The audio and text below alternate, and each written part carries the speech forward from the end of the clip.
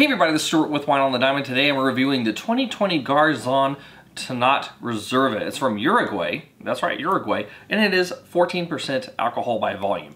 I saw this in the South American section of my local grocery store and thought, you know what, I hadn't had Tannat from South America. Let me go ahead and get it. I didn't look to see where it was from. I thought, to be honest, I thought it was probably going to be like Chilean or Argentinian, because when you think about the biggest wine growing countries in South America, those are it. And then when I got home right before I shot this video, I saw that this was from Uruguay. So now I'm interested to see it, because I can't remember the last time I've had a wine from Uruguay. Anyway, let me get this thing open and let's take a look at the color. All right, so from a color standpoint, you are a deep purple, no artifacts, no cloudiness. All right, so while my needy cat gets her cuddles on the nose, woo, that's dark fruit. I mean, there's plum, there's blackberry, there's a little bit of black cherry, kind of a dark chocolate note going on. Well, kind of a little bit of a nuttiness, like a walnut. Yeah, and I would say the alcohol is medium. I mean, it's just a lot of, man, just a lot of concentrated dark fruit. Anyway, how does it taste? High tannins. That plum is the dominant note here. Plum, kind of with the blackberry, maybe a hint of that black cherry. It's actually a little bit bitter too, almost as if like you did kind of bite into some heavy grade cocoa dark chocolate. Is it a grade? I don't know. Percentage, concentration, that's what I'm gonna say. Alcohol taste medium, and as usual, I forgot to do the nose intensity. So the nose intensity is medium, the palate intensity is medium plus. It's a dry wine, and that's kind of it. So let's get to the blick. So from balance standpoint, full point.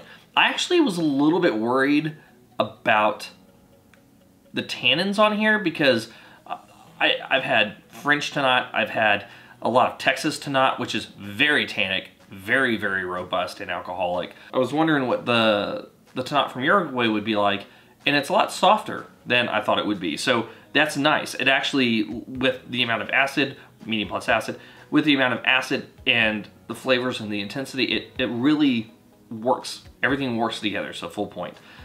Length, medium plus finish, 0.75. Intensity, medium on the nose, medium plus on the palate, half a point. So in terms of complexity, what you smell is what you taste. And pretty much that kind of intensity as well, starting with that plum and then kind of working into that dark chocolate, that bitter dark chocolate note that comes through. One thing I did get on the palate that I didn't get on the nose is that there is like a little bit of like a campfire smoke that develops going from the mid palate into the finish. But it doesn't stick around very long into the finish either. So it's just kind of there, but nothing that's like super impressive about it. So that being said, on complexity, so you do have some secondary, but barely. So you're just really primary fruit driven. So on that, I'm just gonna give you half a point. So in the end, this is a good wine. Okay, now you're done. It took the whole review. 2022 might be too soon to drink this wine. You could easily sit on this wine for 5, possibly 10 years. During that time, it's gonna start developing.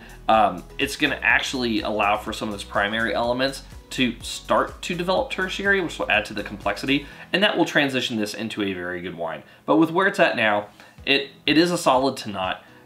It's a lighter Tannat, 3, 2, 1.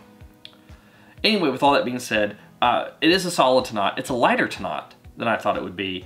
And well, I think I'm gonna explore Uruguay in a glass a little bit more while I edit this video. Anyway, this has been Stuart with Wine on the Dime. If you liked today's video, please like, subscribe, and comment. Have you had the 2020 Garzón Tannat Reserva? I'd be interested to know if you have. Leave a comment below, and I'll see y'all again soon with another review from Wine on the Dime.